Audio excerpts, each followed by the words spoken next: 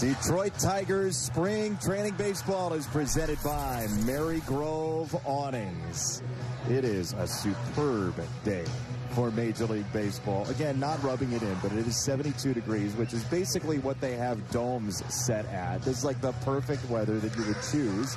6 miles an hour out to left. Feels a little low for what the wind is right now, but that's what the weather folks have said. And Kenta Maeda in search of some ground balls and some increased volume on the mound today, says A.J. Hinch. Well, we're also looking for Kenta Maeda to establish his fastball. Fastball command was an issue in his last outing, so they're looking for him to establish that pitch so he can get to his secondary pitches. That would be that split finger. That's his go-to pitch. That's the pitch that he's going to do tons of swings and misses, and also induce some weak contact.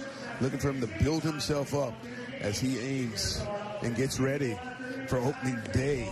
A couple starts away from that for Kenta Maeda. Here is the Tigers starting defense, brought to you by Glassman Automotive. Madris in left, Vierling and Badu left to right, McKinstry at third, Javi Baez back in there at short. We'll see Urshela at second, and then Canna for Torkelson over at first base after the travel to West Palm yesterday. Carson Kelly has the plate for Kenta Maeda. And it is a Kenta Maeda revenge game, by the way. Here's the Minnesota Twins batting order. His former teammates, presented by your Metro Detroit Chevy dealers. You see Kirilloff at the top, a left-handed bat, including two other lefties behind him.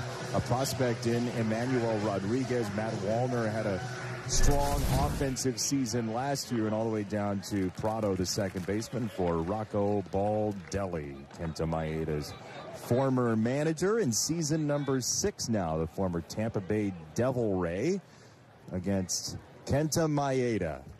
And we hope that these Twins-Tigers games are going to have great significance in the regular season. Yeah, I believe they will. Again, they're the other team to beat in the Central. Tigers are optimistic. Obviously, talk about the excitement around this team, but they've got to earn it.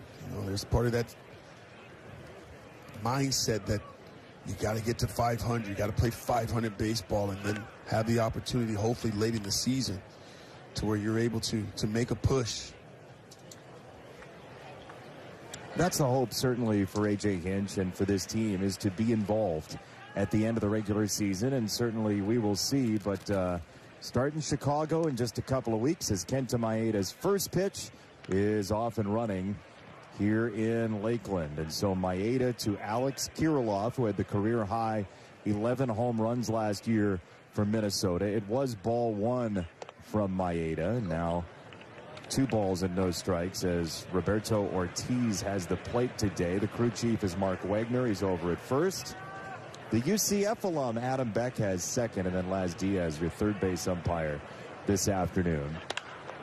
2 balls and a strike to Kirilloff. But yeah, you mentioned it, A.J. Hinch talking about the fastball command for Kenta Maeda. But, for a guy who's 35 years old, you don't really put too much stock in spring training in the first place. Yeah, no, I'm definitely not worried about Kenta Maeda. He's a pro's pro. He knows how to get himself prepared and ready to go to battle each and every season. He's been really good at it. He's also had, he's got that last year's struggle a little bit early on, coming off the Tommy John. But once he got healthy, he was lights out. You could have argued for a Cy Young for him back in 2020 with the Minnesota Twins in that shortened season, and you see the splitter usage and how well he spots that thing down in the zone. Now on 3-1, you're probably not going to see a whole lot of that, as that was a fairly good pitch to hit, and Kirilloff sprayed it foul. Well, one of the things he does well with that splitting is he knows how to move it around the strike zone. He's also been able to start it about belt high and allow the bottom to fall out, and that ball ends up around the knees. Doesn't really want to throw that pitch for a strike. 3-2, ripped to right field, a base hit for Kirilloff to open the ball game today. Yeah, let me see that. We're going to show you that.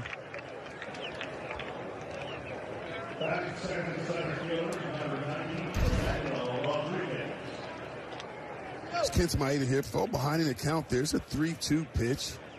And that slider there is just kind of spinning over the plate. Kirilloff able to get the barrel to it. We have a special talkback button for you today. You know that? Yep. Yeah. That's where if you hit it, it still goes over the air. Here's Emmanuel Rodriguez, who is young center fielder who is difficult to get to chase out of the strike zone. He had a 21% walk rate for his career in the minors walking into this season. You see the 863 OPS. And there you see Maeda doing good work to get the ball below the zone, 1-1. Well, that's when he's going to be at his best. When he can start that pitch right down there about mid-thigh. And again, that ball is just falling off a table. And he's going to get tons of swings and misses with that pitch all season long. I was talking to Jake Rogers before the game, and I know Carson Kelly is behind the plate today, but talking to Jake about that splitter, he said, you know, with most splitters, guys aren't that consistent spotting it for a strike in the bottom of the zone. Strike to ball, yes, but strike to strike, to make that thing sit in the bottom of the strike zone is really a special talent for Kenta Maeda. Snap throw to first by Kelly is not in time for Kirilloff. Well, I just believe a lot of guys don't trust that pitch up in the zone, because if it doesn't move and it doesn't have that good bite to it late in the strike zone, that's when it gets hit, and it gets hit hard.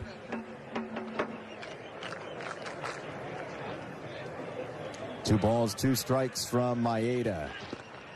That one, Rodriguez braces and takes. We told you about his patience, and Maeda, for that splitter last year, the opponent's slugging percentage at .263 is basically nothing. Nothing. And you look at the strike rate. His ability to command that pitch is really impressive. There goes Kirilloff. Strike three. Kelly's got a chance, and it is waiting. Strike him out, throw him out, double play. Yeah, nice job there by Carson Kelly. Getting rid of that ball very quickly. Good footwork there.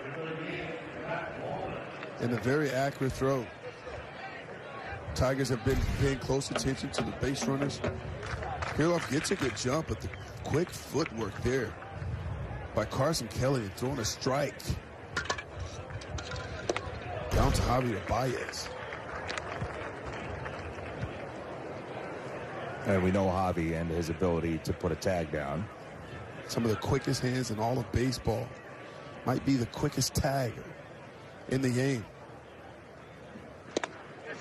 Now Maeda working inside. Two strikes on Wallner.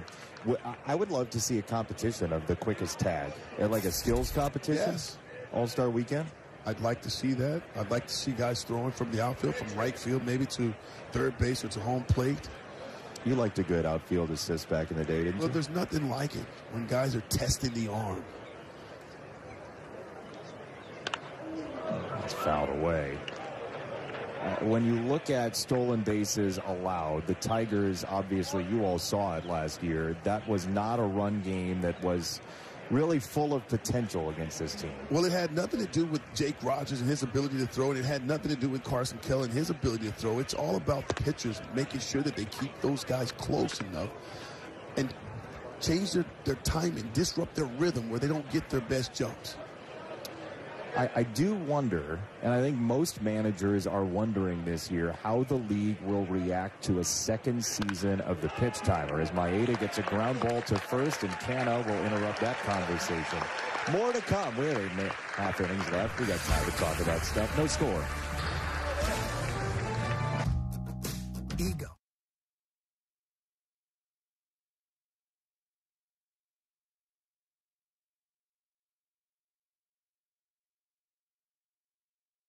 Presented by Married Rove Awnings. The Southeast Michigan Ford dealers, and some of the regulars, as we mentioned, are in the lineup. Vierling at the top, and McKinstry batting second. Marcana in for Torkelson. Kerry Carpenter gets the DH spot today, and all the way down to Akil Baddoo in right field to face a 27-year-old high fastball wielding Joe Ryan. Well, Joe Ryan, not an overpowering fastball. Surprising, though, he's got a really good spin rate on that fastball where he still continues to get swings and misses on pitches in the zone.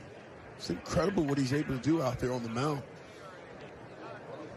Take a look at his numbers last year. Won 11 games. Very low walk rate, and he does. I mean, if you look at the heat map of his fastball, it is up in the zone. He is a rare commodity just in terms of living up there. A lot of guys like to travel up there to get strikeouts, but that's where he tends to reside. Well, I just feel like his fastball, when you're in that batter's box, looks like it's rising to the hitter. It's rising into center field right now for Vierling, and he has a single to lead off the ball game. I thought maybe if it sat in shallow left center, he'd round and think about two. He'll take his single. Well, when you're facing a guy like Joe Ryan that lives at the top of the strike zone, you want to think barrel above the ball. Take a look at this swing here. Gets it off the end a little bit, but the fact that he's on plane, trying to keep those hands above that ball, and hits a soft line drive into short center field. So 1 on, nobody out, and here is Zach McKinstry. He takes a heater for a strike to start. So we have Urshela here today at second base, McKinstry playing third, and that's still a position, third base, that is going to have some moving parts, it seems like, over the course of spring training and the season. I feel like you have a lot of versatility when you look at this roster. Guys playing multiple positions. Zach McKinstry, I believe, plays every position at an above average defensive player. You can put him at third. You feel very comfortable putting him at shortstop as well. He throws bunt and pops it foul. I mean, you look at the position next to a guy's name in this camp, and it's going to include third base, you have to imagine. I mean, there are 4 guys above that line in terms of notable third basemen, guys with major league experience. Kennedy comes over off waivers. Jace Young has played over there. Kreidler can play anywhere. Kreidler can just flat out pick it. 0-2 is fouled off once again by McKinstry. So look, we are, what, about 2 weeks away? 2 weeks as of Thursday from opening day, and a lot of decisions still to be made. A.J. Hinch made a series of cuts earlier today before the team's workout. Clubhouse that was notably thinned out earlier today. Well, right now, you want to start changing the mindset. You want guys to start thinking more about open day, and you want that feel. Who's going to be in here? And there's a couple of more decisions that have to be made. But this is this time where you want to have the squad together. 0-2 tried to get inside, floated into right center field, and it will be Rodriguez on the charge to make the catch for out number 1. It's important for guys to, I mean, they have been creating great relationships in this clubhouse. It's nice when you start to thin that clubhouse out, and you know the guys that's going to go to battle with you. Even though the guys are getting sent down, doesn't mean they're not going to come up. But you start getting your squad together where, okay, I can trust this guy. I know what he brings to the table. And you start to build that camaraderie.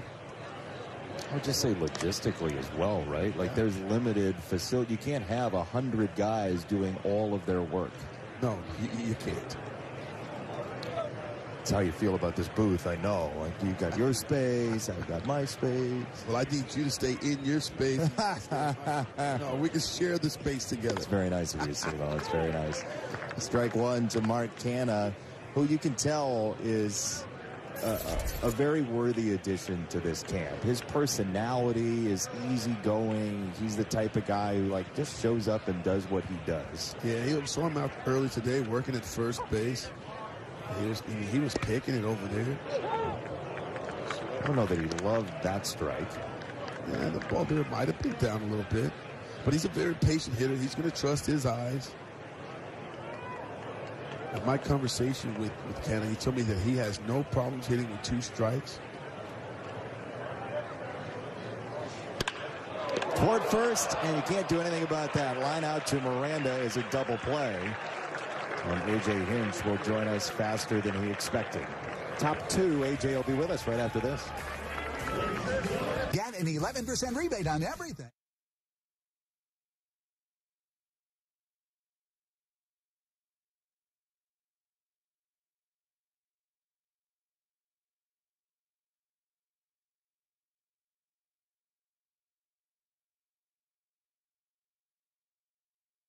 Married Rove Awnings. No score, top 2. A.J. Hinch joins us from downstairs. A.J., how's the weather out there? It's hot. It's pretty warm. It's The wind's not blowing as much as it was in South Florida yesterday, but it's nice to be back home after a long road trip to St. Lucie and West Palm. Nice, bright, sunny, hot. Good day for baseball. What is it like around this time of spring training? Like, what are the personalities like? Well, I would tell you for 10 guys this morning, it wasn't great. Yeah. You know, we sent 10 guys down. So there's a little edge this time of camp. Guys are sore.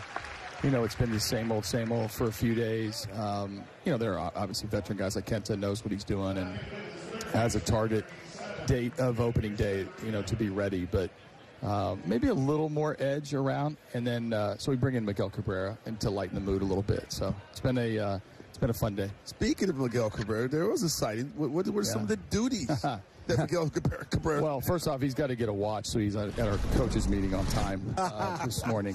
He reports to Harris and Greenberg, so he doesn't probably have to listen to me as much as he used to. But man, it was nice to see him. He's laughing, carrying on, sitting in the coaches' room. He looked at Alan Trammell and said, "I finally feel old." He's now in the coach's room. So, you know, he's going to be around our club, hang out with our guys. He'll spend some time with the minor leaguers.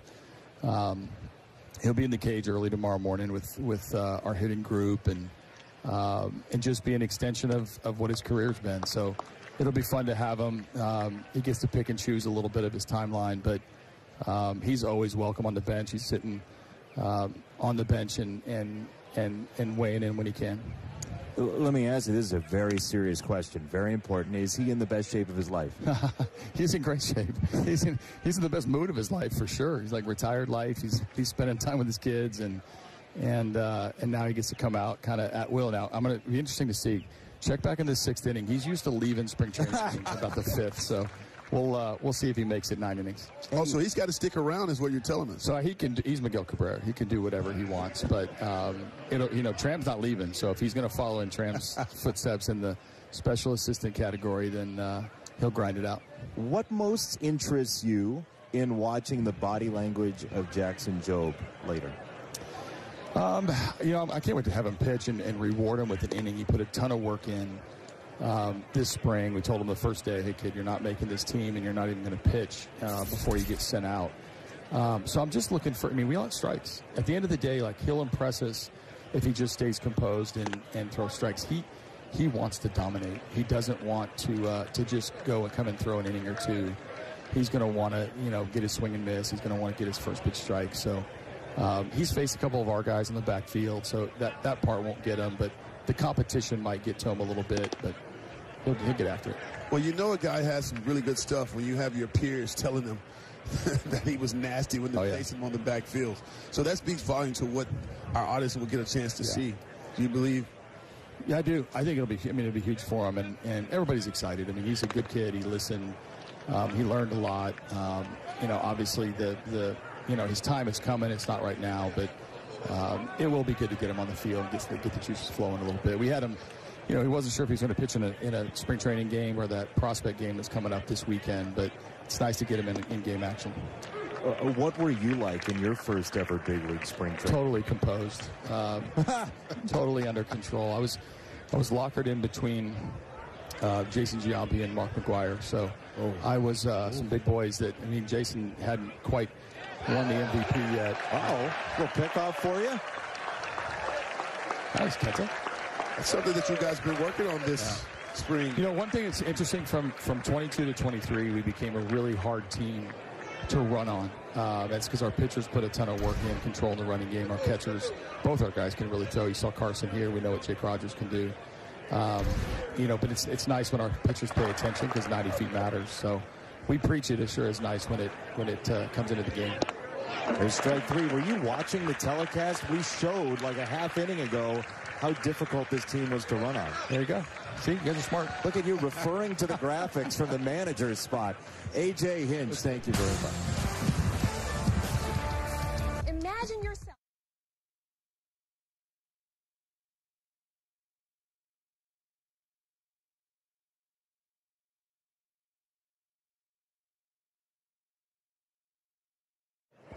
Calling everybody from the 313. Get ready to enjoy April and May Tigers games with no fees. Valid for 24 hours tomorrow only, March the 13th. For tickets, go to tigers.com/313-SALE. Restrictions apply. Tomorrow. Do it. No fees. No fees. That always sounds good, right? It does. Kerry Carpenter attacked at the top of the zone, and that's an interesting strength on strength here, isn't it? It really is, because he does major damage at the top of the strike zone. He's one of the few guys in the big leagues that I believe that can get on plane with that ball at the top of the strike zone.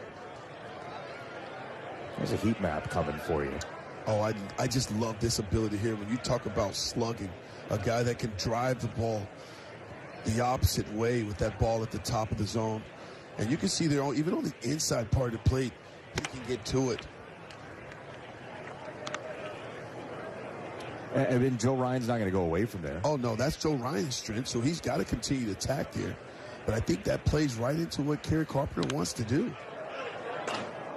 Speaking of damage and being able to do damage, let's take a look at some of the swings. I do want young hitters to focus on the eyes. Focus on where his eyes are. But look how he climbs the ladder and how flat that bat is at the top of the zone, how he stays through that ball. That, for me, is going to be a big difference maker this season for him, where you're talking about 18 to 20 home runs. He continues to drive that pitch out of the ballpark. He could reach that 30 mark. Now, that's put a lot of pressure on him, but he has done it in the minor leagues. Oh, yes. Yeah, certainly. And good to see him healthy. I mean, we haven't had much of a look at him in spring training here on our telecast, as that ball bashed off the bag, over the bag, down the right field line. And Carpenter is on his way into second base and maybe third. Here's the throw. Not in time. It is a triple for Kerry Carpenter. Yeah, you just love watching this young man in the batter's box. He's made some mechanical adjustments. He stays back. He lifts that front leg. He sits back on that backside. And when that pitcher lets go of the baseball, he is ready to attack. Right now, he's thinking yes, yes, yes, and yes. And he continued that swing there on a pitch down and in, pulling the hands inside and drilling that ball down the right field line. And this is just an easy triple here for Kerry Carpenter. Just rounding the pillows here. So Javi Baez shows up with a runner at third and nobody out, and he gets a breaking ball to start from Ryan. Contact would be Baez's friend here with the infield bat. Yeah, there's an RBI waiting to happen, and a big swing and a miss on a breaking ball from Ryan. 1 ball, 1 strike. But one of the things that Baez is going to try to do, and he's been trying this and working on this all spring training. He's trying to get his rhythm and timing, a better rhythm and timing off of the pitcher. Said that he feels late, and that's what's causing him to swing at pitches out of the strike zone. So when you see Joe Ryan pick his front leg up, and when he separates his hand, Javi is trying to get himself to separate as well, meaning that he wants to get his hands back and his front foot down so he can make better swing decisions. He does make contact here and lifts it to right center field. Wallner's got a great arm out there in right, one of the best in baseball, and it's not in time. He loaded up. Carpenter beat him, and it's 1-0 Tigers. Good throw there by Wallner, but that's a great slide there by Kerry Carpenter. Sliding a little bit past home plate and being able to reach the hand in there.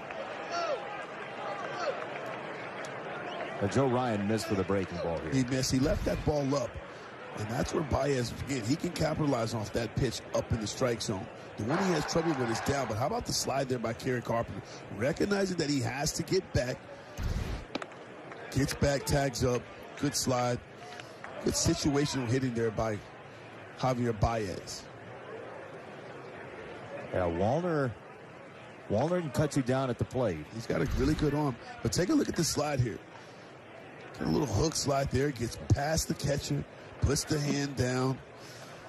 I tell you this, Jay, not a lot of guys can take that slide or make that decision to be able to slide. Why is that? It's athleticism. It's, it's something that you have to work on. It's just like hitting. It's just like filling the ball. I was one of those guys, by the way. You were? Yeah. Right back to Ryan. Popped in the air to second base, and a bare hand shot for Prado is no dice. So, Gio Urshela on at first. A hard hit baseball off of Ryan. So the Tigers have a runner on. Nice to see Arshel is starting to find that rhythm, starting to find his timing. And you can see there he gets down, that ball's out over the plate. He didn't try to pull it. He was taught to hit it right back where it comes from, and that's exactly what he does here.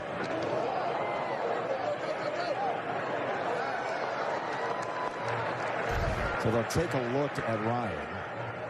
The one thing we know about Joe Ryan is that he is a pretty tough guy. He grew up playing, and you wouldn't expect it when you hear the sport, how tough it is, but he grew up playing water polo.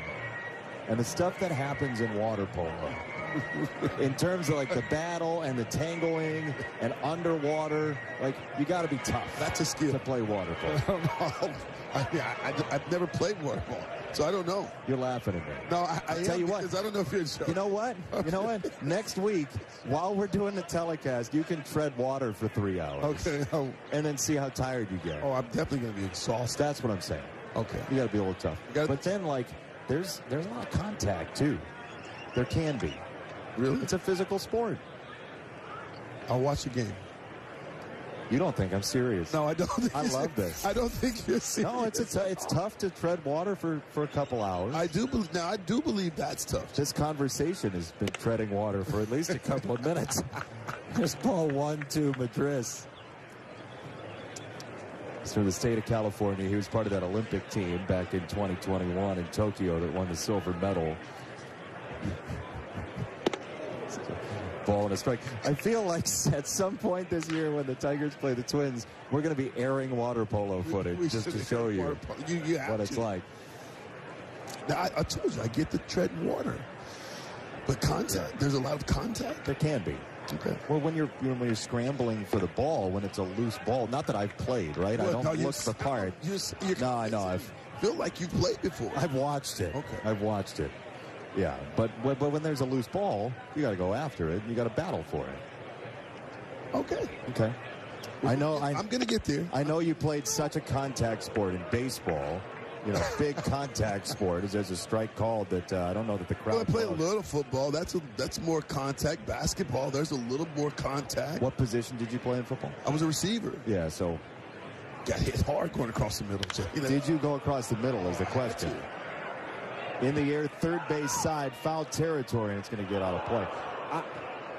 You were a slot receiver? Is that what you're telling me? No, definitely not slot. Back then, we didn't have slot. No, you just ran go routes. No, I ran. How many times did you go over the middle? I mean, a couple times. A couple times. Yeah, I ran slants. Yeah, they were playing zone coverage. There was nobody. Maybe playing zone, and I beat the zone. You know. Seriously, how many times did you get hit over the middle? Maybe about 4 or 5 times. Okay. Not enough. I know. Enough to where I didn't want to play football. Enough to where I didn't want to play anymore. You're like, man, standing out in this grass in the sun sounds pretty nice, huh? Pretty nice. Doctor. There was one time I got hit so hard. Yeah. This is a Friday night, Texas football. Sure. Good fastball for Ryan. Up the next morning, and I literally could not move my neck. Is that right? Oh, my. It was enough for me. I was like, all right, no more football. Let's just stick to basketball and baseball. I was going to say, and that's the day you bought your first set of golf clubs. Yes, and then I'm having trouble doing that as well. So, is that right? You struggling this spring here? I struggle. There's Carson Kelly, 2 out. Urshela at first, and a first pitch fastball for a strike. I mean, you see what Ryan does. He really does live off the fastball, with the exception of the Javi Baez trip to the plate. Yeah, he just left that pitch up to Baez, and again, Baez was able to capitalize. But when he's at his best, he's going to get some swings and misses at the top of the zone, and that fastball is so enticing. He gets guys to chase that pitch out of the zone. He also uses that splitter as well, a pitch that is certainly feeling a comeback around definitely this Tigers clubhouse, but also Major League Baseball. There's been a lot of dispelling of that whole splitters cause elbow injuries deal. Yeah, and it's nice to see, too, Matt Manning adding that to his repertoire. Goes to third, and Severino finishes off the second inning. Sac fly for Javi Baez. Dan Petrie will join us from the Mary Grove Hall after this. Is KFC's new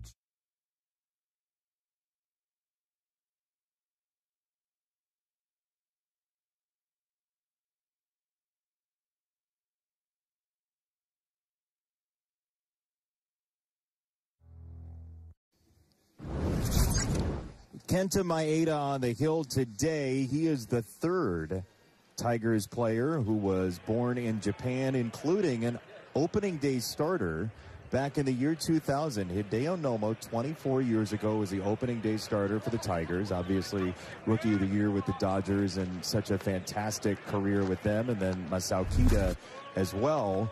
But Maeda on a growing list of Japanese-born Tigers pitchers. And if you haven't seen, it is worth watching just to get to know what Kenta Maeda came through. There's a documentary, I think it's an ESPN 30 for 30, about the high school baseball tournament in Japan. It's called Koshien. And Otani has played in it, you know, in terms of recent names. But all the big names that have come through Japan aspire to win that tournament. And Kenta's been quoted a couple of times before about just the memories of that tournament and how seriously everybody takes it. It's basically your local town, your prefecture sends a team to this tournament. And if you win the big tournament, you're basically a celebrity for life in Japan. And that's special. And I just feel like you have that culture even created when you talk about the Latin coaches when they play in the WBC, how much pride, you know, they have playing for their country. Dan Petrie is down at the Marygrove awning. Dan, how you doing today? You good? Doing just fine. You know, I'm always going to enjoy watching Kenta Maeda pitch. And on top of that, just Jackson Jobe making his, you know, major league debut, so to speak, in a spring training game. So that's going to be a lot of fun, too. Well, speaking of splitters, we've been talking about it, but look at that nasty splitter there from Kenta Maeda. And it's all set up by that fastball. You know, he just continues to, you know, working, building up his endurance. It looks like maybe that fastball's ticked up just a little bit, which you'd like to see him do, you know, as he gets a little more closer to opening day. A couple of them right at 90, you know, a little over 90 miles an hour, so that's a good sign. Was that his first slow curveball today? I believe it was. That one came in 74. He didn't throw that thing a whole lot last year at 4%. Dan, what do you think of the fastball command so far? Well, that's definitely one of the things that they want to see him do, you know, work on that fastball command, because he's got all those secondary pitches that he throws off of. You guys were talking about that splitter down in the zone, and just like that one, it's all set up off of that good fastball, but he's got to throw that for a strike down in that level, down in that strike zone. But Simo, how about a comfortable 0 for 4? Is this Kenta Maeda? You know, you step in the box and you're saying, man, I feel good. Next thing you know, you're 0 for 4. Well, the only reason you feel good is because you don't feel like he can overpower you. You don't have to deal with 95 to 100 mile per hour fastball, so you're comfortable. But you're right. It's uncomfortable if you ask me, when you're going split finger, slider, change-ups down in the strike zone, and you get these uncomfortable swings there where you're way out in front, or way out on that front foot. It just makes for a miserable day. And you're seeing velocity all the time, you know, all through the year, all through spring training, and all of a sudden now you got, you know, 88, 89 on the fastball, maybe a 90, and then that good split finger. It's just got to be a big adjustment. Yeah, it's hard to stay back. I will say, too, just watching that last strikeout, it seems like some of his splitters have more horizontal than others. It does look that way, and I want to dive a little bit deeper into the numbers, because I really haven't dove into those numbers particularly. What I've been able to judge is the uncomfortable swings. We'll get some numbers in here to see if that's true or not. You know, also, he's one. This is why it makes, for me, so fun to watch, because I really think he makes up pitches as he goes. I think you're right, Dan. He'll read a swing, you know, and he'll say, you know what, if I can make this go a little bit to the right, I got him. If I can take a little bit off, I got him. If I can make it go a little bit to the left, I got him, you know, and he'll freeze people with that fastball at 88 at the bottom of the zone, just because he can read them. So he gets very creative as the game goes on. Well, he just threw a front hit breaking ball that nearly swept over the plate for strike 3. Now he comes back inside and gets a pop foul. Then you rarely see pitchers that throws a split finger have the ability to make it move down and away and down and in. Is that finger pressure points? Yes. Or how does that work for a pitcher? Yeah, you know, and it depends upon where you put your thumb. Also, some of them have the thumb underneath or on the side. But yeah, that's all about, just putting more pressure on your index finger can make it go to your arm side. Maybe putting a little bit more on your middle finger can make it act more like a slider down and away from go glove side to a right-handed hitter. 3-2, swing and a miss, strike three. He went fastball, he missed, he gets him slower, and he strikes out the side here in the third. Kenta Maeda.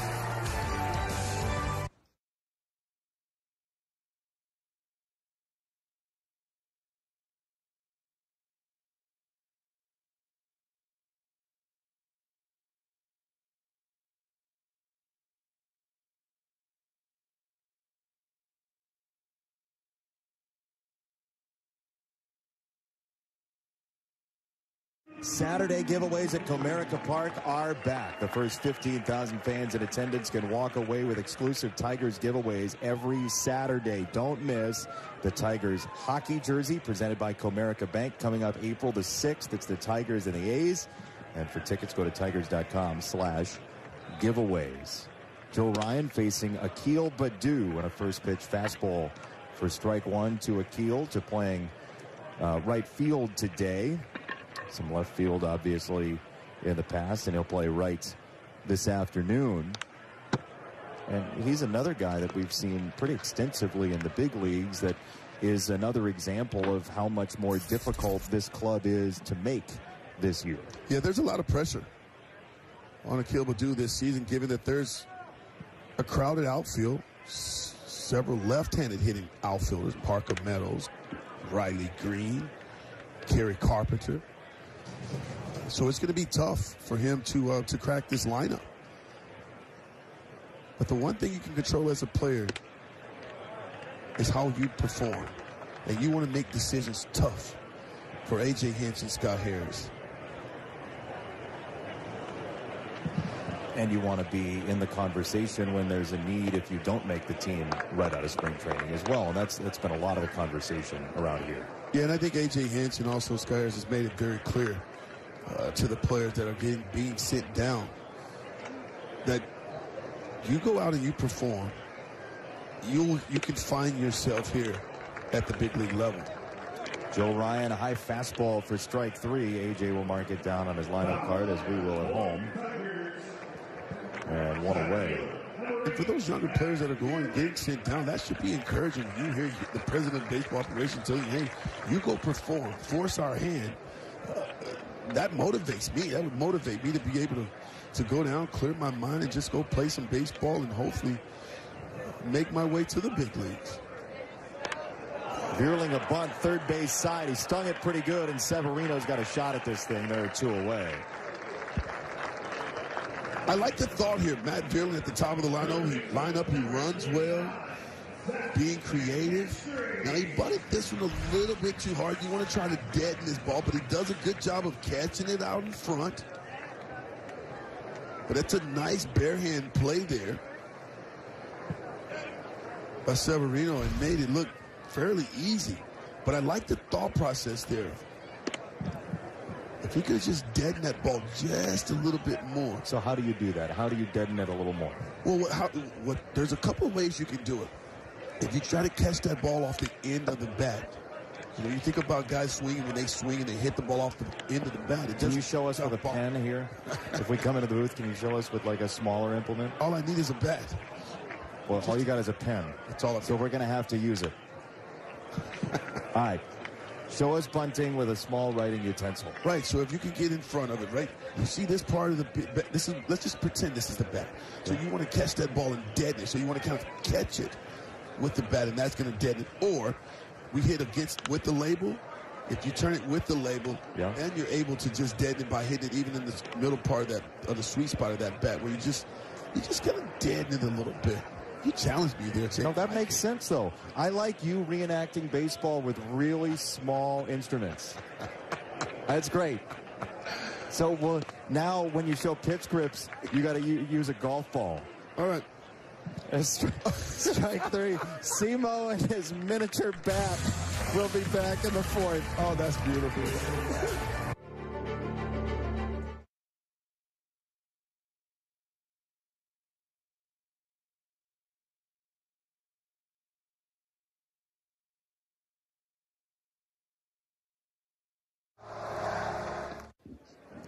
Marvelous day for baseball here in Lakeland, Florida. We are so glad to have you along. Dan Petrie is downstairs. Craig Monroe, Jason Benetti, our entire crew here on Bally Sports Detroit, or wherever you may be on MLB TV. Love when people just jump in because it's daytime and they want to watch a game and just say hi to us on the telecast. It's just a beautiful game. It is. This is what better place to be if you're down here in Florida. Why not go catch a ball game, lay out on the burn, work on my tan? You know, there's so many things that can. Are you suggesting I need to work on my tan, Simo? Because that's pretty obvious. I've been working on mine. I feel pretty good about it. Yeah, it's good look. Dan, how you doing down there under the awning? Are you getting enough sun? I know the awning is strong. Yes. No, I'm in the shade. I mean, it's beautiful, you know, and I don't need to warm up and go out in the sun at all. It's just really comfortable and watching a good ball game so far. And Kenta Maeda has pitched very well. He has 5 strikeouts, including 4 in a row. Dan, in terms of like last start to this start, we've done the telecast for both of them. Simo, you were on radio for that last one. Dan, what do you see in terms of an improvement so far today? Well, I think he's being a lot more efficient. I think he was at, 54 pitches after 3 innings the other night. And this gives him an opportunity to go into that 4th inning because he hasn't just threw his 50th pitch there. So that's encouraging. And the other thing is just that the up downs too, you know, where he goes, this is, you know, you get through the inning, you go sit down, you come back out, you go sit down. Now he's on his 4th, which simulates more of what he's going to be like in a regular season. Well, then I've just been impressed with his ability to move his split finger down and in, down and away, and then the one that just, again, falls off the table straight down. I really want to dive into how is he able to do that, and how effective can he be, and how much can he control the strike zone with that kind of movement? That pitch was. And you can see Kenta Maeda's reaction there. He wanted that call. Take a look at the location here. It's a good frame job there by Carson Kelly. And you can see him pull that ball up and present it well to home plate umpire Ortiz, but didn't get the call. It's called ball 4. Kirilloff is over at first, and there's a strike to Rodriguez. You know, we've heard a lot, guys, about the Tigers wanting to command the strike zone. And the Twins have a number of guys in this starting lineup who are similar types of guys. We saw it with Julian last year, right? The amount of pitches he takes. Rodriguez, we talked about it, the walk rate for his career is over 20%. Prado in the 9 spot is well known for his on-base percentage. Martin in the 7 position, a young outfielder, doesn't chase very much. So it seems like there's a little bit of overlap in the way the Twins are building guys for the majors and what the Tigers are trying to do with the strike zone. Well, if you can control the strike zone, if you can control it on both sides of the ball, you put yourself in the best position to get the most out of your team and out of your talent. Dan, who was the guy that you faced that you were like, will you just swing at a pitch? Will you just like swing? Because I'm tired of walking you. Absolutely. How about Ricky Henderson? Oh, that's a good one there. And that's a guy that, you know, you lead off and you just say, you know, just and nothing, because he had to hit out of that crouch. And then you just groove one to him because you want to throw a strike and it's in the upper deck, you know, because of how much power he had. Good split finger looked like right there. It did look like it up in the zone, too. Our Menard's big money encounter is that splitter. Oh, we're talking splitters, and we're talking about a nasty one here from Kenta Maeda. There's a split finger there where the bottom just falls out. There's one there gets to a right-hander where it just darts down and away. But how about the way he throws it to the left-hander? It comes out. That's almost like change-up action, where that ball just shoots down and away from the left-handers. He's going to get tons of swings and misses. Looking forward to watching him navigate through lineups in a Tigers uniform. But that one that he's getting that goes down and away from the left-handed hitter, you know, it depends. That one right there, right, Dan? On his thumb, you know, if he can put more pressure on that thumb and index finger, it'll get that kind of movement that goes down and away.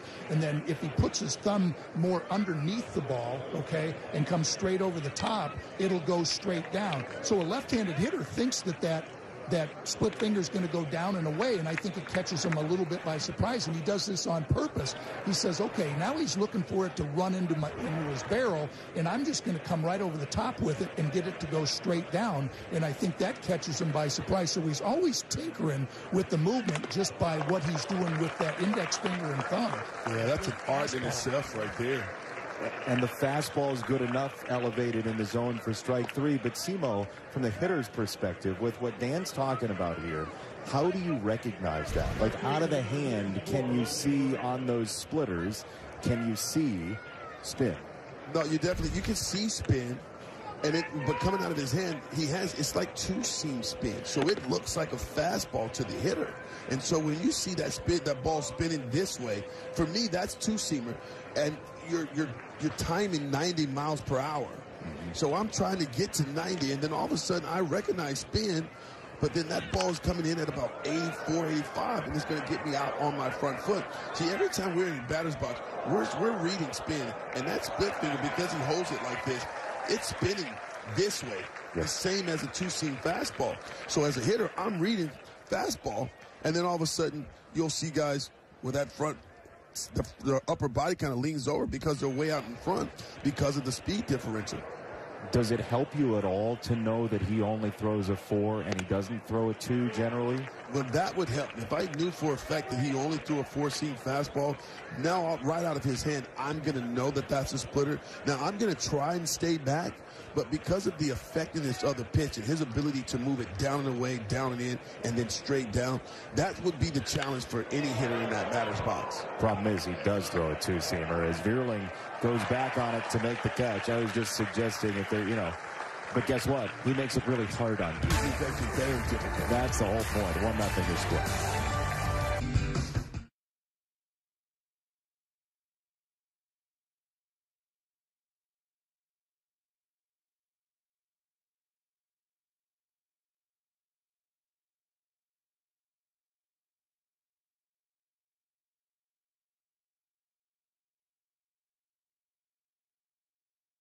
Tigers single game tickets are on sale now. Don't miss the Dodgers, Yankee, and the world champions Rangers this season at Comerica Park. To get your seat, visit tigers.com/tickets, and don't forget to download the MLB Ballpark app to access your ticket and exclusive content. You know something? Yeah, what happened? This is America. If you're too good at a job, people are going to hire you for it. And you just fell into that trap in a big way. Flawless. It's just fun. I'm having fun up here with Jason, Dan, thank you for that. Off of you. No, you can tell I'm very tense. Yeah. So much pressure. Well, I mean, I got yelled at last game because I didn't do a read, so now the pressure's on me. When did you get yelled at? Well, remember you had that big one. It was like 3 paragraphs. Oh, yeah, that's right. That's right. Yeah, no, that was your fault. Strike 3, 1 down. Canna on 3 pitches against Joe Ryan. He's got really good stuff. He really does. He's got some elite stuff. And, again, it's not overpowering, but he really understands how to pitch. He's got solid pitchability, meaning that he knows where his bread is buttered. He knows that fastball at the top of the strike zone and then the split finger off that fastball up, it's just going to be tough for hitters to cover both. 1 down for Kerry Carpenter. I was talking very briefly to him in the clubhouse, and I said, is it possible that the most boring job in the world is spring training DH? It's got to be. And he said, as long as I don't make the final out of an inning, because then I feel like I have to wait 45 minutes to do anything. So this is a perfect spot for him. 1 out. 4th inning, and then go to he said he does like to talk to the guys from the minor league side, make them feel comfortable, make them feel at home, and there is great value in that for Kerry Carpenter. I mean, you guys both know Dan Simo. He is as welcoming, as kind of a guy as you're going to run into in Major League Baseball. He really is, and he's one of the guys that you gravitate towards. He's got this infectious smile. A Of course, we had one look at him there. It's the first time he hasn't smiled in like 5 weeks as he's getting ready for the pitch. There's strike 3, 2 down, and now a message from the Southeast Michigan Ford dealers. The Ford Mustang Mach-E SUV is available at your Southeast Michigan Ford dealers. AZ Plan lessees can lease one for $489 a month with zero cash due at signing. Dan Petrie downstairs, Craig Monroe, Jason Benetti, thanks for joining us for Tigers baseball this afternoon, wherever you might be. And that there, Dan, was the first ball Joe Ryan has thrown all inning. And that's what you were talking about. He's got that real low walk rate. And that's, you talk about it. I mean, it's no secret. It's not that, you know, the Tigers are just, you know, coming up and saying, hey, we got to control the strike zone. Every other team does it, or at least attempts to do it. It's just the Tigers want to do it better than anybody else.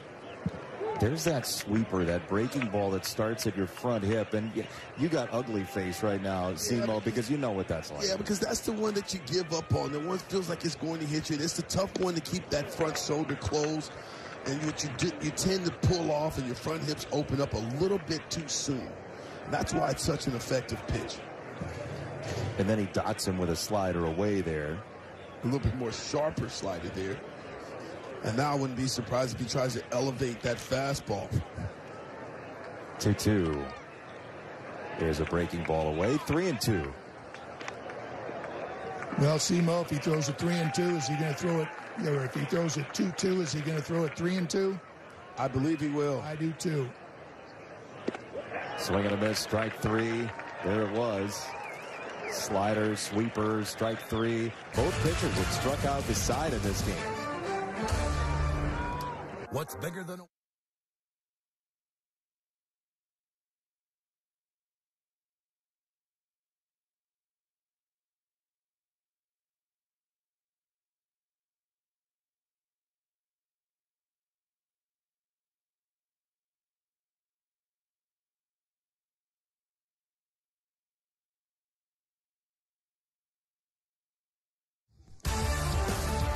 Tigers baseball. Valley Sports Detroit is brought to you by Comerica Bank.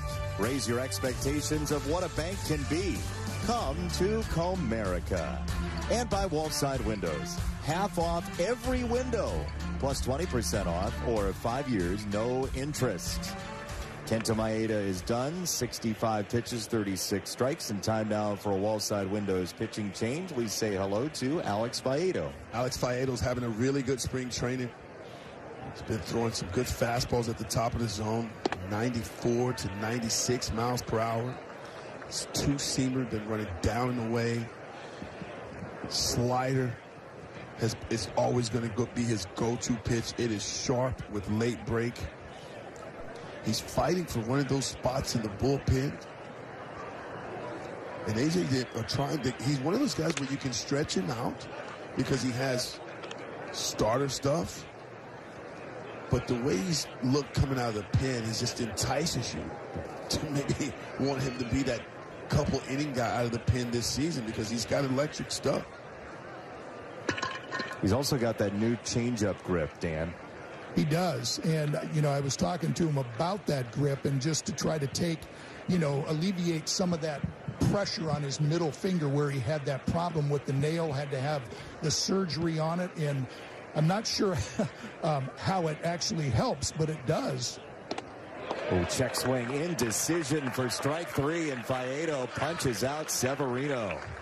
Dan, speaking of changeups, she's at 83 miles per hour here. Good speed differential between the fastball and this changeup here. But he's holding that pitch like a splitty. And you can see there where that ball there is 10 miles per hour different than his fastball with some late break to it.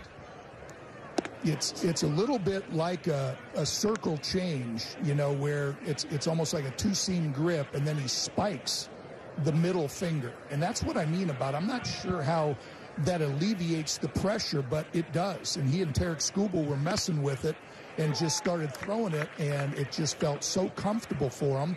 And it worked. It's got good movement, and it also alleviates the biggest thing is that pressure on his fingernail because he was having problems with all of his pitches on that fingernail. The stuff is electric right now for Faedo. And yeah, looking at StatCast, they called that punch-out pitch a slider. It looked like it kind of cut in there, and that's the pitch that he's always going to have. But there was kind of like a demon ball character. Like watching that out of his hand, it did not look like your average slider shape. Yeah, it wasn't. It didn't have the slider. I didn't see the slider grip there. Oh man, that's the slider. Yeah, this is filthy from Faedo. Yeah, this is Faedo. This is the best Faedo we've seen here, where he can overpower you with his fastball at the top of the zone. And then this nasty slider here that just never gets to the plate, starts it on that outer half, and it just allows the movement to break off. I think the next step for Faedo, for me, is going to be pitching aggressively inside, Dan, to the right-handed hitters. Yeah, I just think that right now, as confident as he is, that whatever anybody wants him to do, if that's what they want him to do, saying, hey, you got to come inside more. I mean, he's to the point now where he's just out there firing strikes. You know the stuff is good when you have to ask, what was that? Right? And he gets a ground ball to short from Martin. It's a 1-2-3 inning. He says, check me. I'm all good. This break brought to you by Marygrove Awnings. Life outside. Visit marygrove.com for your awning.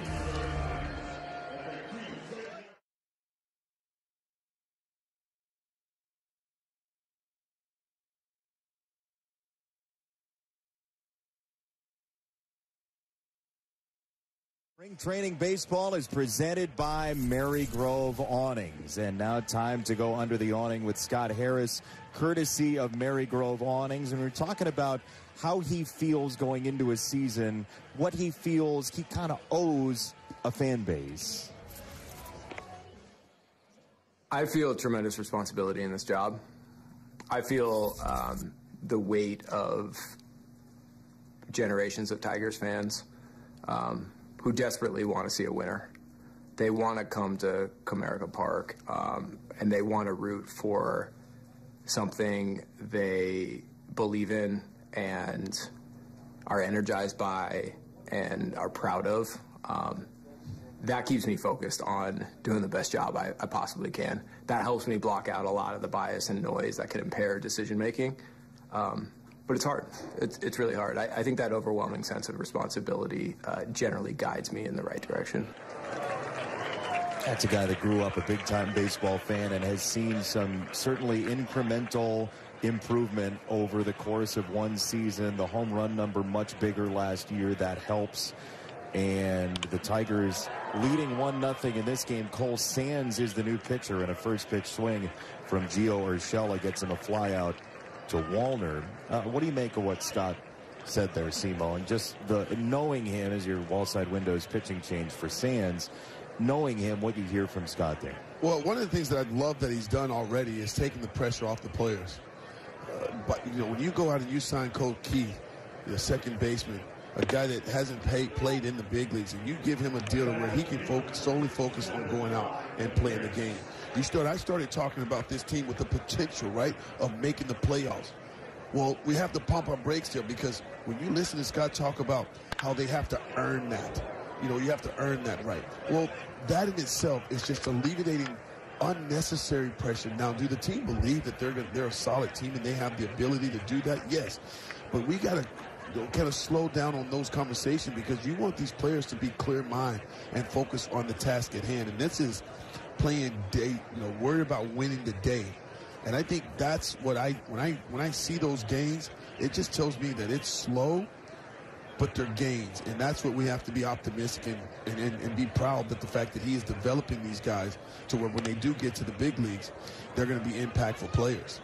Well, I also just think from, say, this day 365 days ago, you look at what's in camp, and I was watching from a distance, so I don't know it as well as you and Dan do, but this is, again, a deeper roster, but it's also a more experienced roster in the guys that you expect to be stars. Yes, and you guys like Spencer Torkelson, a healthy Riley Green, you're expecting those guys now that the big fella Miguel Cabrera is out. These are the guys that are going to lead, and these guys do an excellent job of leading by example. You're going to also see guys like Kerry Carpenter, you know, lead the way from an offensive standpoint, arguably one of the better productive hitters in this Tigers lineup. You know, I just think, too, that A.J. and Scott Harris make a really, really good team. A.J., nothing gets by him, and everything that he does with a purpose. He has something in mind. Like, he names Tarek Skubal the opening day starter on March 1st because he says, you know what, we play games in March. So it's getting that mindset of the players already. Scott Harris has such a great plan in place as far as, hey, I'm not going to block any of my young guys that are down in the minor leagues. You know, we feel like we've got a good farm system. We've got some guys that we feel like are right on the cusp, and we don't want to go out and sign big name free agents for a number of years and block their path to the major leagues. No, there is a distinct intentionality about everybody you mentioned. Oh boy, look out over there at first base. Well, I love how you talked about when you talked about the DH spot. You know, and there's guys out there. I'll name J.D. Martinez because, again, 33 home runs, 107 RBIs. And everybody said, well, why don't you go out and sign J.D. Martinez? Well, they have a plan.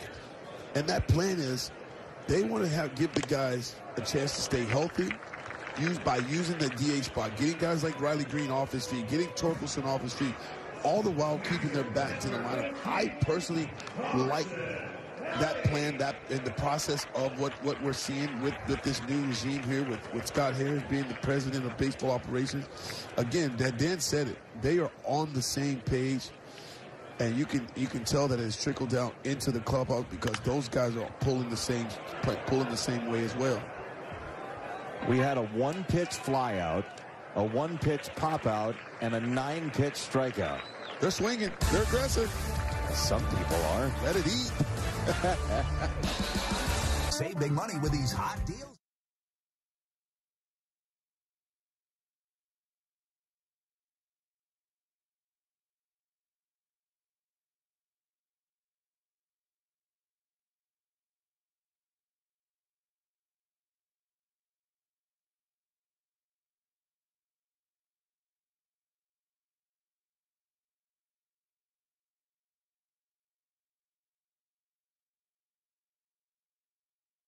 Outside Windows gives us a look at the Tigers television schedule this spring, and coming up a week from today, it'll be nightside baseball again against the Philadelphia Phillies because of Bally Sports North and their generosity. It'll be the Twins and the Tigers coming up on the 20th, and then Dan Dickerson will be in here for the game with the Mets on the 21st. First pitch lane, ground ball to second. Everybody's double parked today. And Goodrum is the first out of the inning. I don't know if y'all saw this. It popped up on social media. Our friends in the Mets booth, just speaking of the final television game, Keith Hernandez was doing the game either earlier today or yesterday with Steve Gelbs, who was filling in for Gary Cohen. I love the guys over at SNY, great people. And Keith Hernandez looked down at the monitor and he said, "Oh, are there numbers on the front of the jersey?" And Steve goes, "Keith, they've been there forever." And Keith was like, no, not when I played. And of course they have footage of Keith Hernandez with numbers on his jersey. And so Keith was just like, he's never seen it before in his entire life. It's so funny how somebody can be so locked in on the game. He's so good at it, but he's never seen a jersey number on the front of his jersey. I mean, that's kind of baffling. It's awesome. It is awesome. Tell you where his focus is. It's on the play. It's on the field. Yeah, I watched it like 3 times. I've got to say, it was just breathtaking. Oh, my. Hey, Dan, how about our last telecast 5 days ago? We were talking about Joey Votto not signing, and then he signed with the team the Tigers were playing. And isn't that a great story, too? One, that he's going to play again. Yeah. Those guys that you like to see play. But then... It's safe at first. They're going to say Canna came off the bag. So on the throw from McKinstry, it's going to end up being a base runner in Prado. Sorry, Dan. Oh, that's okay. No, and then just him going really back home. Yeah. See where this throw ends up. Looked like he just comes right over the top and just, ooh. And this is, Mark Canna's, I think, first base first time. Yeah, it's his first time at first base. So just getting used to where to position yourself, put your foot on the bag. But no, just having Joey Votto going back home, he grew up in a suburb of Toronto. So to have an opportunity to go back and get the most hits as a Canadian-born player, I mean, that would be really good for Joey Votto. Well, I think just the game needs him. He's just got a great personality. It's good for the game. This is an interesting spot here as we watch Faedo scuffle a little bit to 2-0. He was going so smoothly, right? And then this is going to happen. Something like this will happen in the regular season. And now it's about reconfiguring and recalibrating to see if he can get himself an out or two.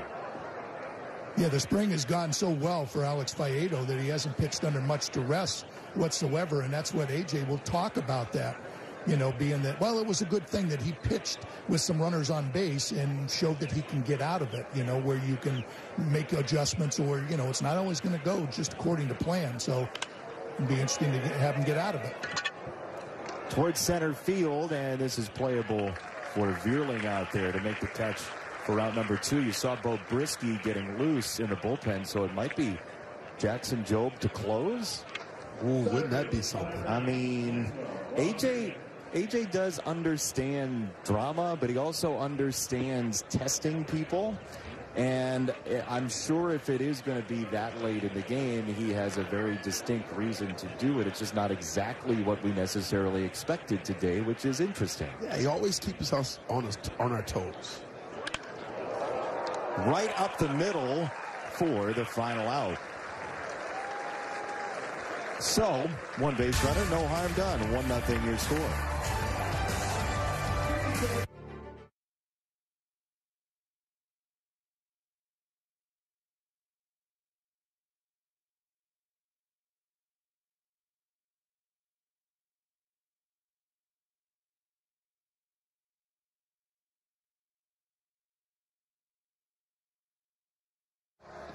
So it's 1-0 Tigers. Jackson Jobe has yet to pitch today if you're tuning in for that. And last time we were on the air, we debuted a new game where we quizzed the analyst on your career, right? And we called it, because it's what you might say if you agree to play the game, we called it What Have I Done?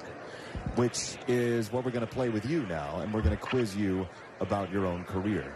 Are you ready to go? I'm ready. Okay.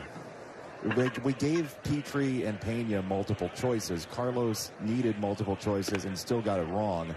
Dan knew without any multiple choices. So you mentioned outfield assists earlier today in the telecast, right?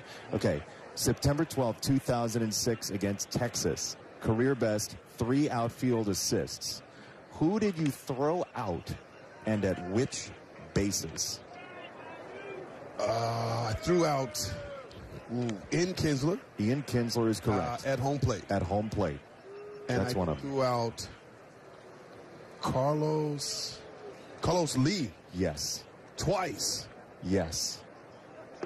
And I believe it was at home plate. Home plate once. And what was second base? And second base. That is unbelievable. We have them. I can't believe you just did that. Come on, Carlos. Why are you running on him if he already threw you out at second? And then Kinsler. This one is better, man. It's Kinsler for crying. I mean, he's got speed. Carlos Lee, you're thinking he's not the fastest. A big guy. He's pretty big. Big guy. He's probably carrying a piano on his back. But how did you know all those? Because it was a highlight. That was an awesome day to be able to throw out 3 guys in the same game. Can't forget that. Yo, that was 18 years ago. Strike 3 called. I'm floored. I'm floored. Okay. All right. Let's go even further. Okay. Same game. You made an out that came from a Texas outfield assist. Who threw you out? Who threw me out? Oh. We couldn't have just left it at you know everything, right? We have to be greedy. Who threw me out? I don't know. That one I don't know. You got me. Okay. I'll take a guess. Frank Calinado. It's Nelson Cruz. We got doubled off. It was Sean Casey lined out to right field, and you're like, I don't know. I was greedy. He didn't read it off the bat. Just trying to get a good jump. You know, see, it happens. That's why it's hard to get on these. Just like, listen, get back. It's a line drive out. Double me off, in and over. I'm still floored that you knew all three. Dan Petrie, can you believe he knew all three bases and players? That is impressive. I just like hey, flush the getting doubled off. Forget about that one. That's a great point. That's what I should do. I'm going to flush it then. If you are going to allow me to flush it then I'm going to flush that one, and we're going to focus on... Well, that's why you didn't remember. Well, that's exactly right. Yeah, he forgot about it, right, Dan? Exactly. If anybody wants to know what the definition of repression is, it's what Simo just did. But Simo always talks about that, too. He'll tell you, I don't know what he did offensively that game, but he'll say, sometimes I don't affect the game offensively, but I can still have an impact, and I can do it defensively. And obviously that game he did. Pretty clearly, my goodness, as Severino is under it. So, all right, we'll go for a third one. What, there's another one?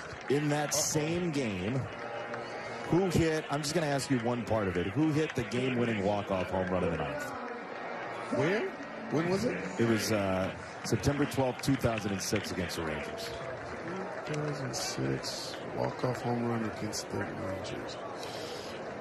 I know who. I believe this wholeheartedly. Carlos Guillen. That is exactly right.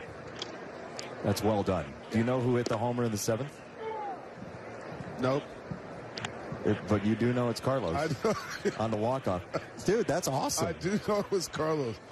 Well, because it just seemed like that year, though, one of us up there was going to come up big for our team at the bottom. It's like you could pick a guy. If it was Maglio, or it was Carlos Guillen, it was Brandon Ninn, Marcus Tim, myself. Like, that was a magical season where we just felt like whoever was up there with the game's on the line, they were going to get it done. Well, it was Marcus who hit the homer in the seventh. It was Marcus. So you're on to something. That's amazing. And then the funny story about Marcus Tim and I guess we looked similar. Our moms would get us confused. What? My mom would call me and go, "Oh, I saw your hit, home run, great swing." I'm like, "Mom, that wasn't me. That was Come on. No, seriously. It happened.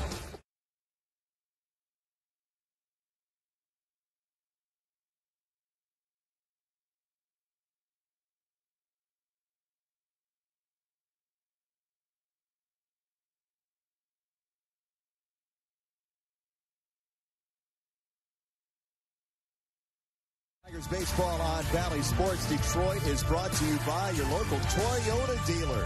Find current offers at Toyota.com. Toyota, let's go places. And by Figer Law. All we do is win. A trip around Central Florida today under partly cloudy skies and a great ball game to this point. 1-0 on a Javi Baez sacrifice fly, and so many folks are here. Met a gentleman from Battle Creek earlier today, a guy who had me sign, another gentleman had me sign a poster that he has had signed by as many Tigers announcers as you could imagine. So he's got Ernie Harwell's signature, he's got George Kell's signature, I mean, he's got anybody you could dream up. And I was like, man, that is awesome. Joining the list of greats. Yeah, I mean, one of these things is not like the other. No, you are at on this that point, list. very Sesame Street. Bo Brisky is in. Our Wallside Windows pitching change has Brisky in after strong work from Maeda and Faedo. Yeah, I think coming into the season, or going into the season, I believe the strength of this team is going to be their pitching. And Bo Brisky, another one of those arms out of the pen that's been very effective. He started throwing a two-seam fastball last year. He's been able to carry that over into spring training. It's been effective pitch down and away to the left-handers. Inducing a lot of weak contact from the right-handed hitters because he's living in their kitchen, means that he's getting in on the hands, breaking tons of bats. And to go along with it, an improved slider changeup mix. Well, as you saw, Faedo still throwing in the bullpen, just get a little extra work in. How about Brisky going 2-0 with a fastball running inside, and he's willing to have that be off the plate to break a bat or two? Well, I just like that he has the confidence to throw that pitch. Yeah. And when you have the movement, that late movement in the strike zone, even when you fall behind the count, you can start that ball in a third and allow the movement to run in. You're going to get an aggressive hitter, especially younger hitters, trying to be a little bit too aggressive, and that's when you can take advantage of that aggressiveness with that two-seamer. What do you think here, 3-2? 3-2, I'm going fastball, two-seam fastball, down the way. Yeah, pretty much. It was a little more elevated than he wanted, I would say. Yeah, but if he can get that ball there, down around the knees, it's good location. But again, you talk about how far that ball is away from the hitter's eyes. That's what makes it such an effective pitch. How about his changeup? I was going to say, would you go changeup here? You know? I mean, just kind of trying to think along with Brisky here. A little harder than your average. A little bit harder. So you're going fastball, four-seam, four-seamer. All of those are four-seamer. They didn't go to the changeup. It's a slider that he continues to work on. That he's trying to add this in, and he's starting to shape up the way he wants it to. So he's been taking his, down here in spring training, he's been working on that pitch, trying to get the spin and the location, a better feel of that pitch. He had that third pitch, man, to go along with a two-seam and changeup. Left-handers can have a tough time getting to that ball when you can start it over the middle and run it in under their hands. There's a broken bat for you to third base. Yeah, that's, if anybody needs any firewood. Jam. And that's what makes him so effective, is that he can use both sides of the plate. And I like the way he's reading hitters. He knows that Walden's trying to let that ball get deep. And what do? You get in his kitchen. You get in on the hands, and you can give that start foul, right? Gets in on the hands, breaks the bat. Oh, I check that. I know how to watch people on TV start a fire. Yeah? Yeah. I've never started one on my own. No, I haven't either. Then why'd you ask me? Well, because I figured you were more of an outdoorsman than me. Dan Petrie. Quick thing. Somebody just turned to me and said, I figure you're more of an outdoorsman than I am. That's like the bottom of the barrel of outdoorsmen. No. Give yourself more credit. I figured you'd like to sit around the campfire, so you would start some fire. I look like I've been sitting indoors for 5 consecutive years. You're hard on yourself. He is, huh, Dan? He's not afraid to, just call himself out. But, well, that's because you're so busy. If you'd stay down here, you'd definitely get that tan going. You are a little pale up here, though. A little? One more when I look over there at you, I said, maybe you do need to get out in the sun a little bit often. I am the color of a hospital light bulb.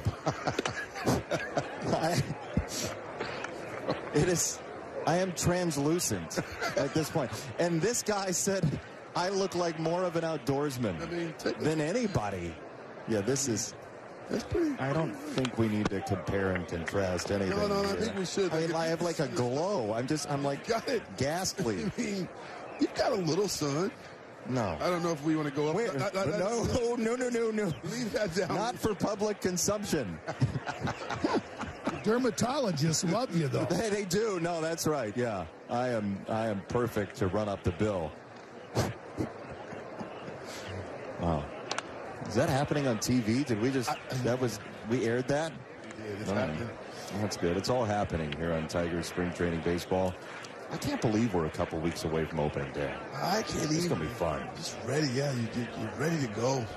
I think the players, talking to a lot of those guys, they're ready to go. It's that time of spring, too, where you're just like, okay, can we get this season going? Ooh. That high. It's been a couple of pitches that Tigers haven't got the call. Let's see what Brisky throws here. Yeah, you want it, but it's not going to be a strike.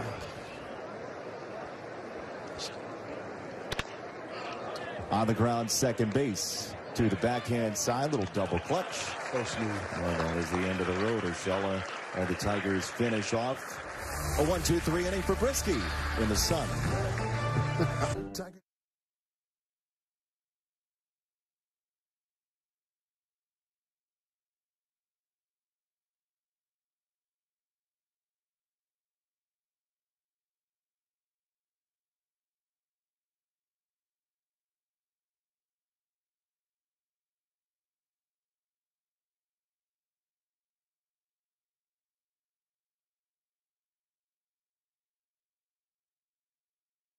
Now Fielder swings, and there's a fly ball deep left. Might be Hamilton going back. He leaps, and it is long gone. A home run for Fielder.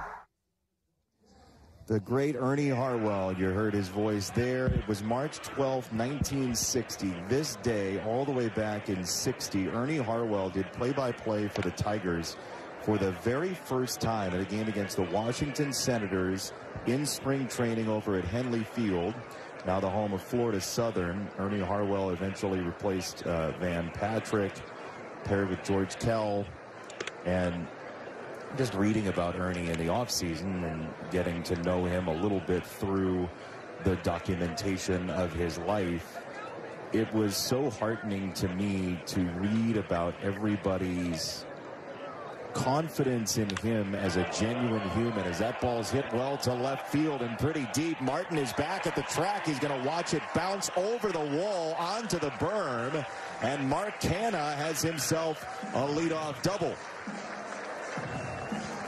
Well, Mark Canha's been working on his timing, working on his rhythm. He started out spring training letting that ball get a little bit too deep. So now you can see he's starting to push that ball a little bit more out in front. Catches this ball out in front, right down the left field line, and gets himself a double. Starting to find that rhythm and that good timing that he's had throughout his career that's allowed him to be an on-base machine, but also a very productive hitter. Sorry to ruin that guy's day that's sitting on the towel as we go under the awning with Dan Petrie, courtesy of Marygrove Awnings. Alex Faedo with you, Dan? Well, he is, and another fantastic outing for you, Alex, and it's been that way all spring, and I just think that the confidence level, the way you're throwing is off the charts. Has that got something to do with the way you've had so much success this spring? Yeah, I feel like I'm always a pretty confident pitcher. I think that had a really good offseason this year, and I came in healthy and not rehabbing through the offseason. I think I'm benefiting from that, having a good offseason, and I think this stuff has ticked up a little bit because of it. Yeah, exactly. It looked like that fastball has ticked up. But I was looking at stats the other day. I think you've, in this spring, 0 walks, 12 strikeouts. You talk about controlling the strike zone. That's about as good as you can get. Yeah. Try not to jinx it. Just want to keep challenging hitters. I would say I don't feel like people really grew up trying to pitch. They wanted to be ball players hitting, and it's hard to hit. So those guys know that if you throw a lot of strikes and challenge them, it's tough. It's tough to put the ball in play and get hit. So I'm trying to do my best to challenge these guys. But having stuff like that too, it's a whole different ballgame. Yeah, it's one thing throwing strikes, but you got to make quality pitches, and you've been doing that all spring. You know, we talked about your changeup, a little different grip, but I don't think you threw one today. You just stood with the fastball and slider. Yeah, we just stayed fastball slider today. I think the fastball had some good life on it, so I think Carson wanted to stick with that. Went down to the pen and threw an extra 10 pitches, so we tried to throw some more changeups over there. And is that a pitch that you're not afraid to throw that right on right? You'll throw that to anybody, right-handed, left-handed hitters, or is it kind of reserved maybe for a little bit more of the left-handers? No, I really want to throw it to righties. I thought last year we started mixing it into righties the third time through when I was starting games, and I thought I had a lot of success in doing that. So that was a point of emphasis going into this offseason, that I really wanted to be confident in being able to throw that to lefties, righties, in any count, because it's a valuable pitch. And also, just you've always been a starter. You're comfortable maybe getting that bullpen role and right out of the jump here and go north with the team? I sure hope so. I think I just want to know myself as a ball player. I just want to be able to pitch when the team asks me to pitch and do my best to give us a chance to win. Well, just keep doing it, because whatever you're doing, it is work. And so continued good success, and hopefully I'll see you up in a couple weeks. Thank you very much. Back to you guys. Alex Faedo, just another great outing from him, and he'll definitely make that decision really tough on A.J. Hinch. Certainly. I mean, I love that he went out there and didn't throw a changeup today. Good question, Dan. Yeah, but how about us as baseball players, Dan? So superstitious, right? It's like, I don't want to jinx it. My bad. Yeah, sitting there, I don't want to jinx it. Yeah, you don't want to jinx it. Yeah, I certainly wouldn't want to jinx it. Boy, this game is cruising. 1-0. In our world, it's go.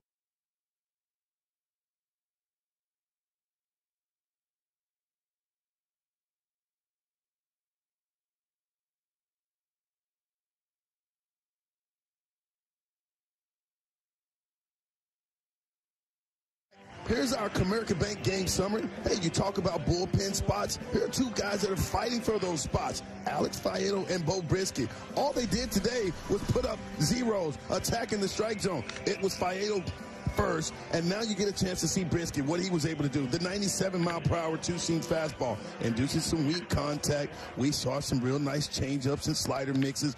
Both of these guys have to continue to pitch well because one of them will be heading north with the Tigers. It is a very difficult competition in the bullpen. It's fun.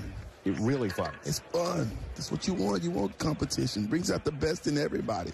And if everybody's better, it's tougher to make the team. Toledo will be deeper as there's ball one from Brisky. And we go under the awning with Kerry Carpenter and Dan Petrie, courtesy of Mary Grove Awnings. Dan? Yeah, Kerry's the difference in the ball game so far with that triple and then scoring on Javi Baez's sacrifice fly. But got off to a little slow start with the left hamstring. I'm assuming that's no longer an issue, you know. So getting used to everything and starting to come around. Yeah, no, it's, everything's getting better. Timing is getting better at the plate. It's nice to be in these games and kind of get the juices flowing a little bit. So it's been nice the last week. And it's kind of nice. I know you had a big smile on your face playing right field, you know, but how hard is it to be a DH? I don't think it's too hard. I love to hit, so I'm kind of locked in the whole game anyways. But I do like to be out in right field, kind of like staying loose and being out there.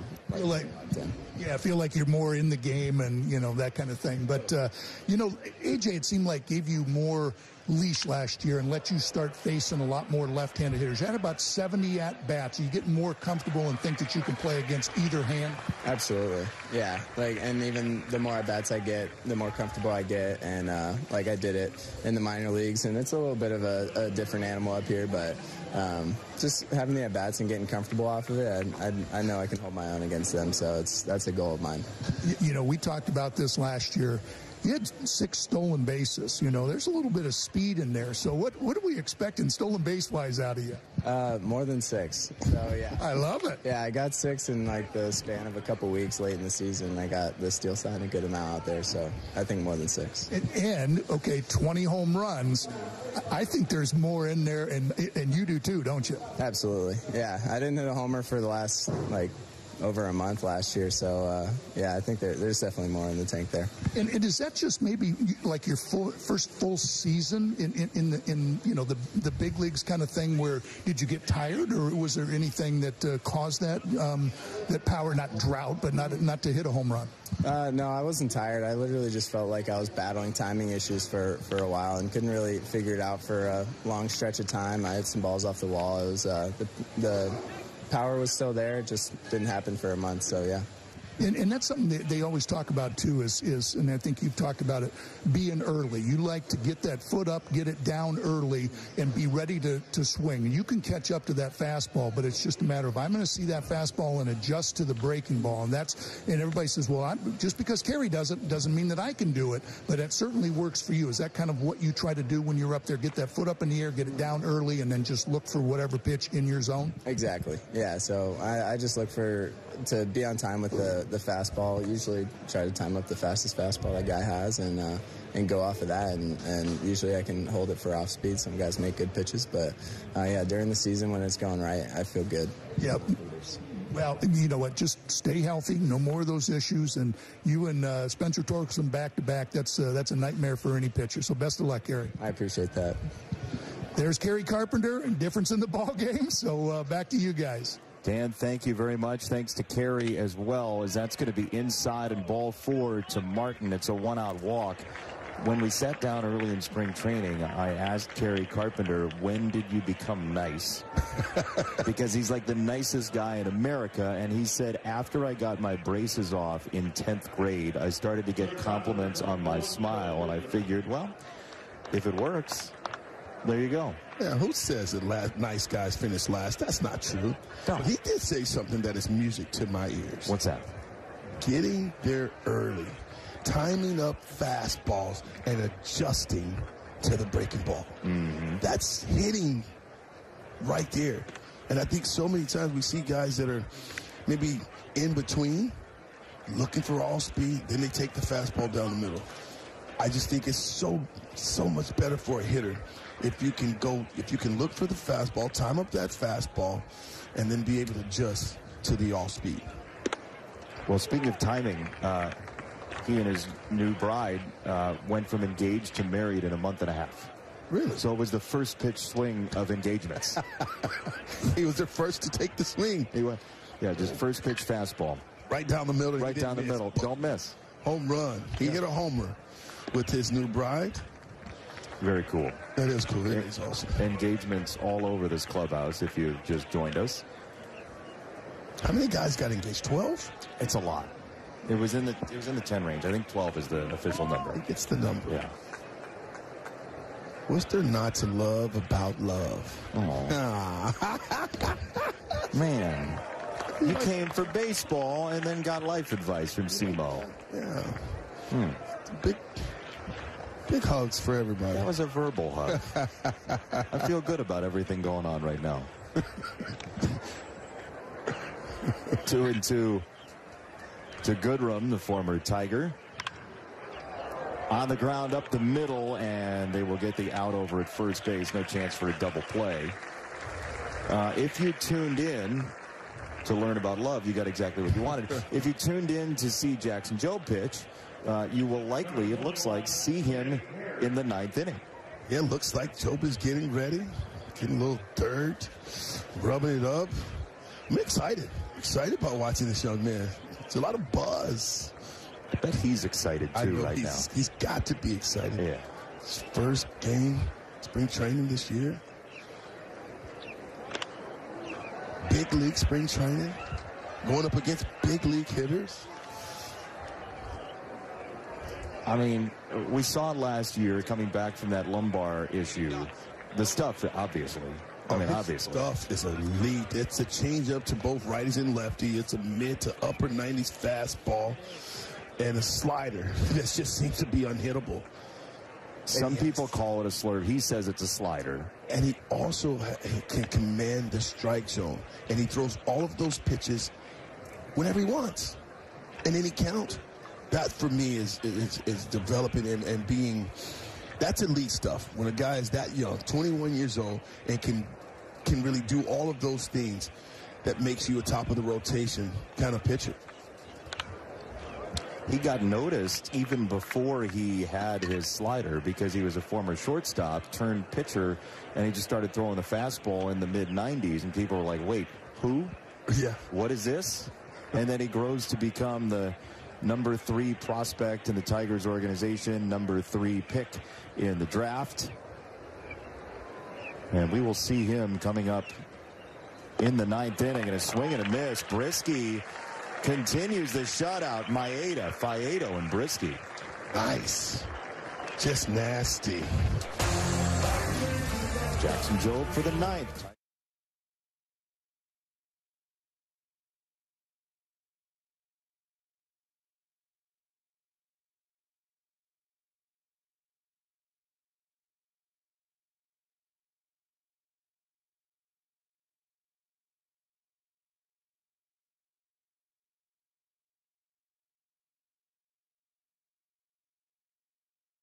The D5K, and do so before the registration price increases tomorrow night. Prices go up after midnight tomorrow, so visit runsignup.com/IRanTheD to secure your spot for the best 5K in Detroit.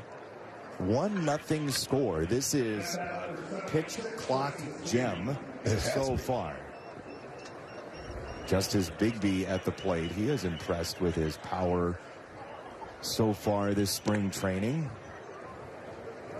And here is Jordan Balazovic, the Canadian-born right-hander on the mound for Minnesota. Talking about the power of Bigby here. Just love watching him take his at-bats. The ball just jumps off his bat. Ground ball to second and one away. Here in the 8th inning, Bigby in the spot that was by Madris early in the ball game. Anthony Bemboom will bat in the spot previously occupied by Kelly. So Bemboom will be the one, it looks like, to catch Jackson Jobe in the top of the 9th inning.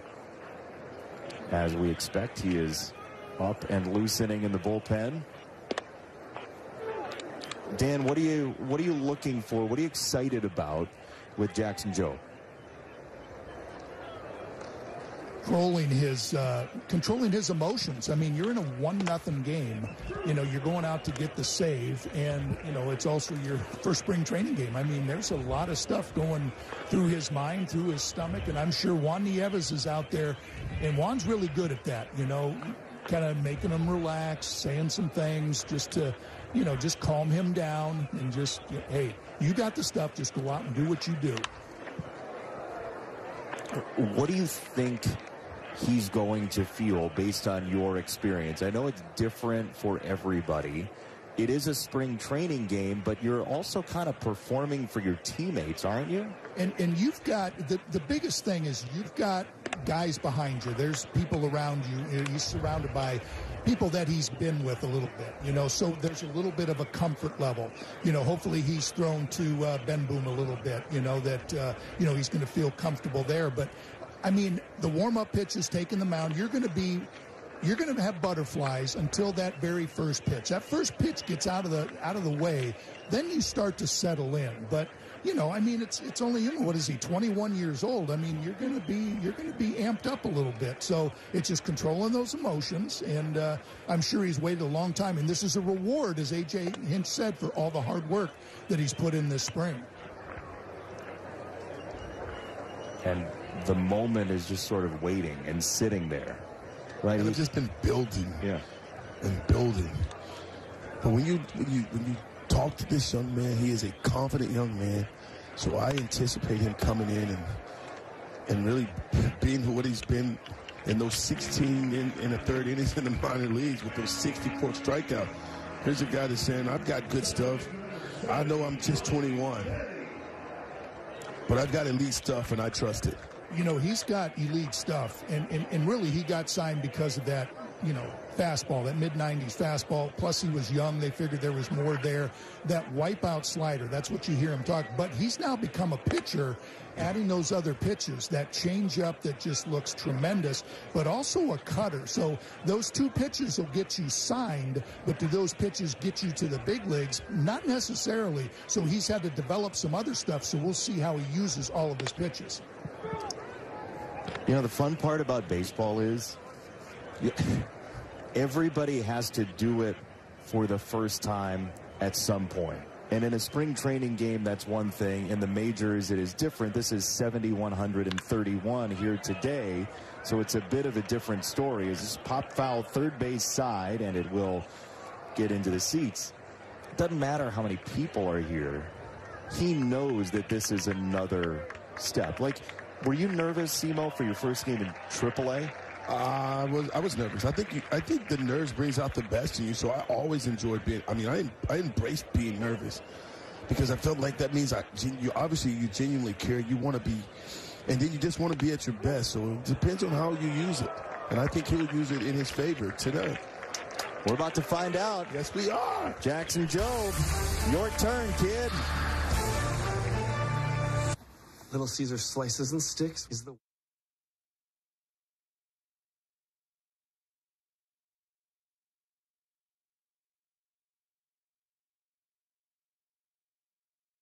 And it is a hard slider as well. Then he turns to 101 to get to 0-2. He's having a little fun now. How about that fastball at 101 at the top of the zone by you? Tough to catch up to that one. I love it. Yeah, 0-2. Ooh. I mean, did he dot him? He might have dotted him.